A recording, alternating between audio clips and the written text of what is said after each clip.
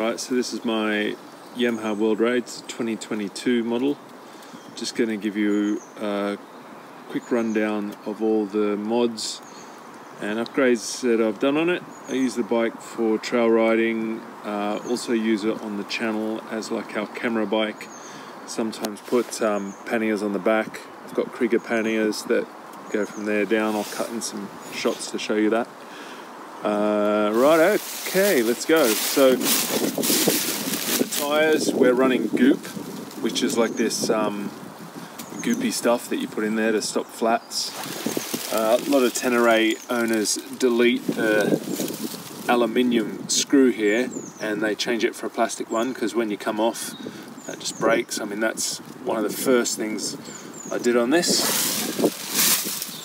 Yamaha crash bars, just got them put on when got the bike.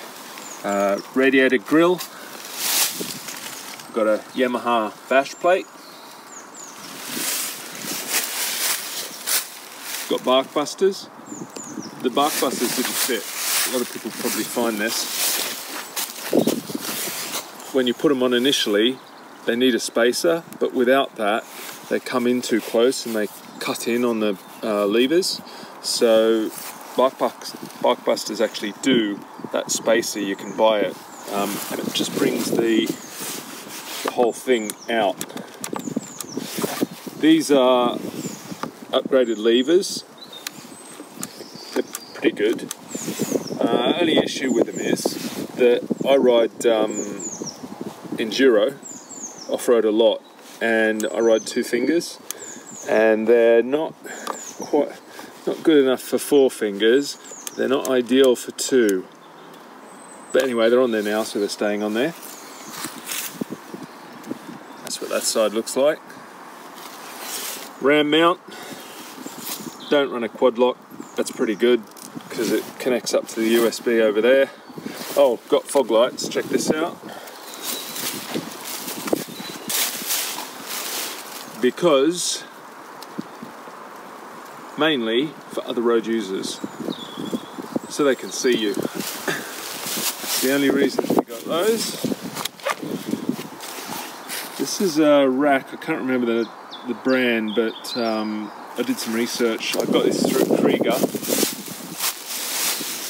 I liked it because it's pretty big. It's set up for the Kriegers. You just bolt it on, away you go. The Krieger system, the bags, the pannier bags, come out here. We have them, we use them for the cameras. We chuck the cameras in there, we chuck laptops in the side. Tail tidy. That's the Yamaha one. What else? Oh yeah. So, took the inserts out of the foot pegs. One of the biggest upgrades, most expensive, that I've done is I got the springs changed on the bike. So they're a lot heavier. They're set up for me. I weigh about 95, but Damien, who does our suspension, he set the spring rate a little bit firmer for the back. He allowed an extra 15 kg, so he set it up for a guy who was 110 kgs. And his theory was that when the bags are on the back and stuff, there's a lot more weight over this back end. So I guess he worked out what the happy medium was, and that was it. So he went with that. So it rides so much better. What else? Haven't changed the tyres, left them the same. They're really slippery off-road, but I'm just going to wear them out. I've got a few road rides to do. And then when those big trips are done, I'll probably change to a more off-road tyre, but I want to get the most out of them.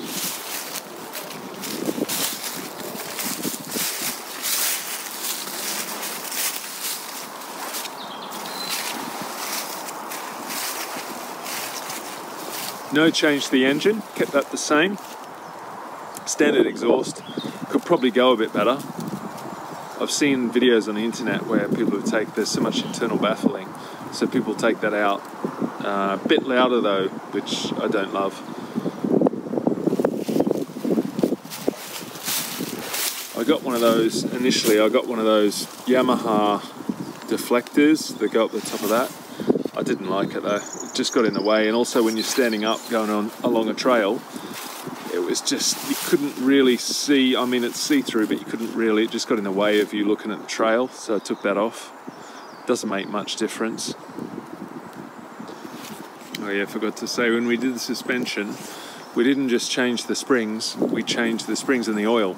So Damien went through, checked everything, and then he said sometimes the rear shock is left with bubbles from the factory, so when the oil's put in. So what he did, he went through it and did it right. So I knew that it was going to be right when we were riding along.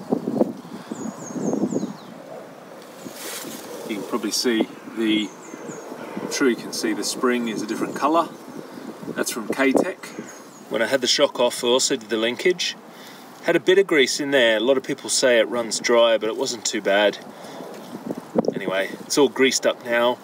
One other thing was, I've got a stiffer side stand spring there. Just stops it flopping down when you're riding along. This has got all my tools in it. I'll quickly show you. All right, here's the toolkit pulled apart. So this is, I think, the middle size one of these bags that I could get. This is zip ties, also nuts and bolts. This is the toolkit. Probably too many spanners in there, makes it a bit heavier, but oh well. That's for the rear wheel. Also got a tyre lever on there. That's a compressor. I don't actually have spare tubes and push repair kit in there because I'm running goop, so I just risk that. That's what the rack looks like without the bag on the back. You can buy these little Krieger things that the Krieger straps just click into. Forgot to mention also, deleted the foot pegs, passenger foot pegs, so you can actually use Krieger straps to go from there up to the back if you want to tie luggage on or this and that. Just saves a bit of weight. Alright, I'm going to do this one-handed. This is how this works. These just clip in there. See, that's a Krieger strap that you can buy. That clips in there. And then you tighten that up there. Do the same on that one. So they're nice and tight, and that's all that holds that on.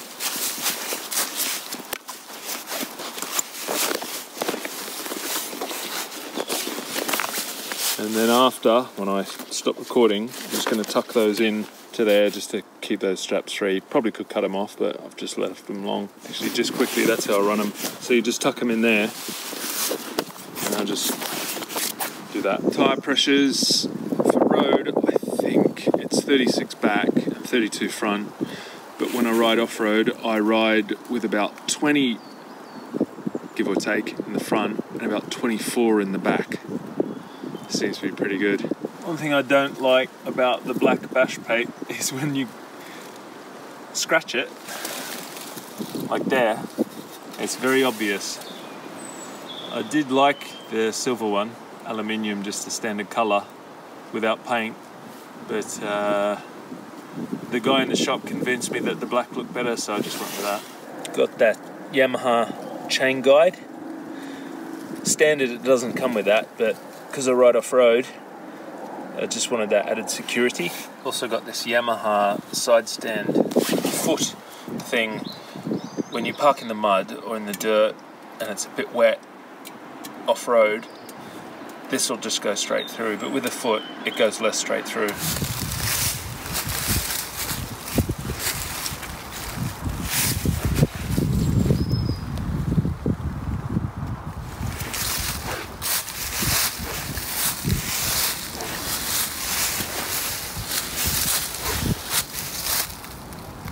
Obligatory walk around with the engine running so you can see the lights and everything.